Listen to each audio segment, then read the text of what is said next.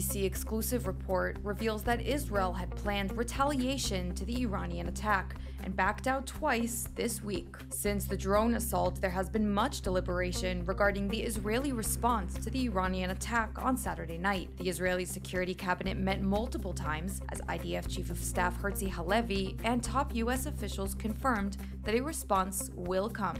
The nature of the response was never confirmed. This amid immense international pressure to halt any response out of fear of a wider regional conflict. Now, sources told ABC that on 2 separate nights this week, Israel prepared and then aborted retaliatory strikes against Iran. Reports indicate that a retaliation won't take place until the Passover holiday had passed. In further news, sources are reporting that the Biden administration would approve a large-scale Rafah operation, a delicate matter that had been previously rejected by the U.S.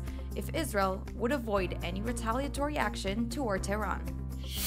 Overnight, heavy bombardments occurred in southern Lebanon as Israel retaliated against Hezbollah's attack on Wednesday. 14 IDF soldiers and 4 civilians were injured when Hezbollah fired 2 UAV drones and 2 anti-tank missiles at and around a community center in Arab El Aramshe, a Bedouin village in the northern Galil. Mada confirmed that of the wounded, 6 were seriously wounded, 2 moderately wounded, and 6 more lightly injured. In response, IDF fighter jets struck Hezbollah air defense infrastructure north of the city of Baalbek, the infamous Hezbollah stronghold almost 100 kilometers from the Israeli border. Moreover, an IAF aircraft eliminated 2 Hezbollah terrorists identified in the area of Kfar Kela.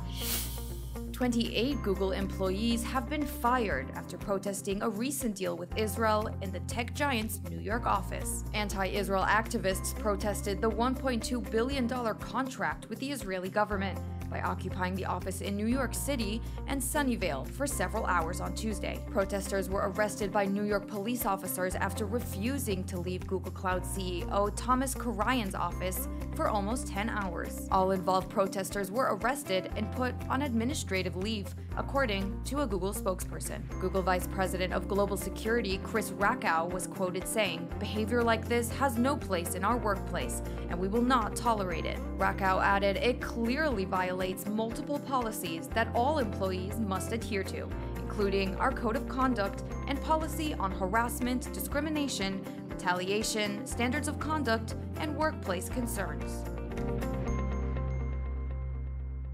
Experience the power of truth with ILTV News. If you're looking for quality content and captivating visuals, join our news community and become an integral part of our team as we embark on a mission to unveil the real Israel, dismantling the web of lies and misinformation that surround reporting on Israel.